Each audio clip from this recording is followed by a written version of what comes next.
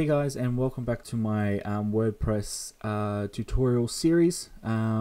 Today I will be talking about posts and pages.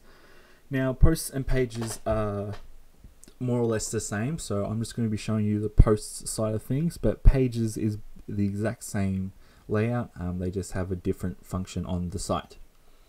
So once you're logged in, on the left hand side you've got posts here on the left and pages as well. So I'm going to go into posts. So once you click on posts, this is what you'll be greeted with. The same thing with pages. I'll just open that in a new tab. It's the same thing in pages. So if I click on pages, this is what I'm greeted with. So as you can see, it's pretty much exactly the same view. So I'm going to click on add new posts, and just to show you, I'm going to click on add new page as well. So this is the pages one. Let's get rid of that. So this is the pages one, and this is the post one. So like I said, pretty much exactly the same. The post has a bit more settings, so that's why I'm showing you the posts, but pages is pretty much exactly the same. So I'm in the add new post. So what you want to do is add in a title. So you want to type in, this is my first post. And this is going to be the title of the article. And as you can see, it's using this title to create the link. So you want the title to be relevant to what the content is on the page. And then in the content, just type in some dummy text. My first blog article. And then you can just type in whatever you want in there. Obviously you have content that's more relevant to what the post is, but for now that's what I'm just going to leave in there. You can also change a lot of your articles. So what you want to do first is to toggle the toolbar on, and this gives you your full range of options. Now a lot of these icons are going to look very familiar to all of you, as they're using the same standard icons as what Word uses. So they've got bold, italic, and strike through, which is fairly basic. And as you can see, as I'm rolling over each button, it's giving me the full name of what it's called. Then after strike through, you've got bullet list, numbered list, block quotes, horizontal line, left alignment, center alignment, right alignment. Then you got insert link, remove link, insert read more tag. Now basically what this one does is, if you've got your settings set to full article, I can then add in a new line, click on insert read more, enter, and put in your text under here. Basically what that does is that when they go to the page, they're going to have a read more link, and then they'll need to click on that link in order to view the rest of the page. You may need this on your blog, you may not, but it's a nice little feature that's in there by default. You then have your style drop down here. So if you click on that, you've got your paragraph style, your pre-style, your heading 1, 2, 3, 4, 5, and 6. These are all basically your default in your theme. So you might want to look at your style sheet for your theme, so it gives you an idea. You then have underline next to that, justify, text color, paste as text. Now this is probably a good idea if you're copying and pasting from Word, just because it will bring across any of the styles that are in Word, and sometimes it can make it look a little messy and a little jumbled up. You got clear formatting. So if I've bolded this, and then I've italic this, and then I've realized, okay, that looks a little messy, I need to clear it and start again, I can just highlight all of it and click clear formatting, and it will reset everything back to a default paragraph. This is a good idea when, like I showed before, if you've got a bold here, italic here, maybe strike through here, and you're looking at it like, that's a little messy, let's just clear that and start it again. Okay, so next one is you got special character. Now this just brings up a very basic special character pop-up. So if I want to select, let's try greater than or equal to symbol. So once I click on that, it'll insert it in where your cursor is. So if I change that to there, special character, let's do 1/2, it'll insert it in there. Next one is decrease indent and increase indent. So obviously highlight that, increase and decrease. You also have an undo, so I can undo what I did or redo what I did. And then the last one is some keyboard shortcuts. Now, this is normally, this is just the shortcuts that are in WordPress. So, for example, if it says here, rather than reaching for your mouse to click on the toolbar, use these access keys. Windows and Linux use Control letter. Macintosh use Command letter. So I'm on a Windows computer, so I'd use Control. But if you're on a Mac, you use Command. So for example, if I want heading 1, I'd use Control 1. So if I highlight that, press Control 1, it will change it to a heading 1. If I press Control 1 again, it will return it back to whatever it'll take off the heading 1. So it might be a good idea if you're doing a lot of posts to get to know what these keyboard shortcuts are, but that's completely up to you. So we'll move over to the right hand side now.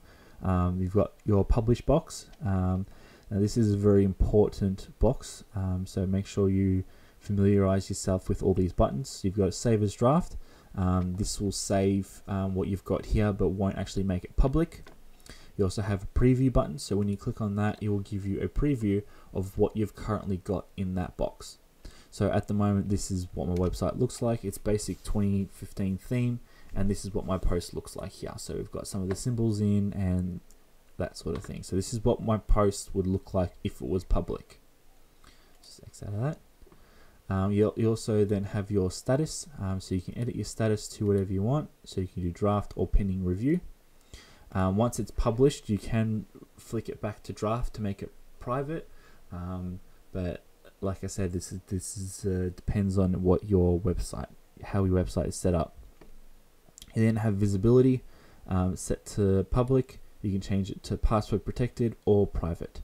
Like I said, it's up to you depending on what the post is.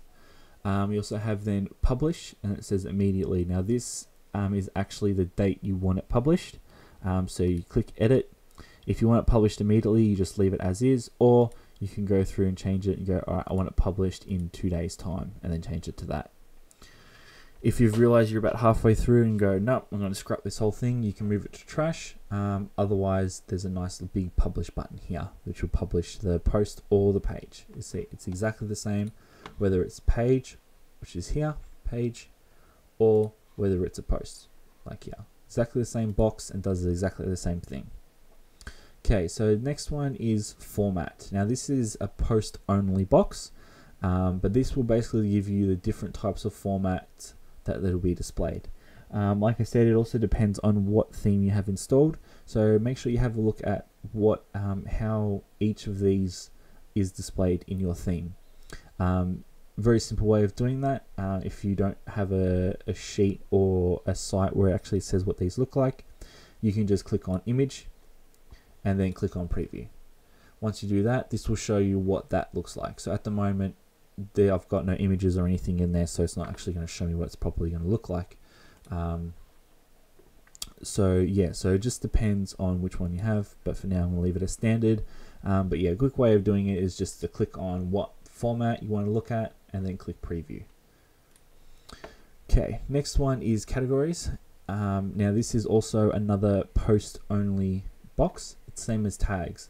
So categories is something that can be searched and linked to and can be set up in a hierarchy. So you can look at your most used categories or look at all categories, and you can add new ones. So let's add it to test, add new category. So it's got test, but what I can also do is I can also make one that's called test 2 and put this in underneath the test category, like so. So you can have a main category that's called TV news, and then subcategory that could be drama series, comedy series, action series, and that way you can kind of break up your posts. You'll still be able to, if you go into the category of TV news, the post will still be in there, but you can also break it up even further, which will also help SEO and search as well. You then have tags. Tags can be whatever you like. They don't need to be uniform across all the posts. These are just the kind of keywords that people will be searching for that these posts will come up. So you can choose from the most used ones. At the moment I've got none, so none will show up, but all I can do is just add in one. So go in test and separate with a comma, and then do first, comma, post, and then click add. And then these will add them in there, and then I can click and remove which ones I want. Okay, and then the last one is featured image. Now this is on both pages and posts. So this is pages, featured image down here, and then you have post, featured image down here. Now this is your main image for your post. So what you'd want to do is make sure you do have an image. That way people can see what your post is just by your image. Same thing with pages. So what you do is you click on set featured image, you come up with an upload or media library. Media library is basically all of your images that you have already uploaded. Otherwise, if it's a new one, you'd upload a new one in here. So once you go in select files, I'm just going to go in here.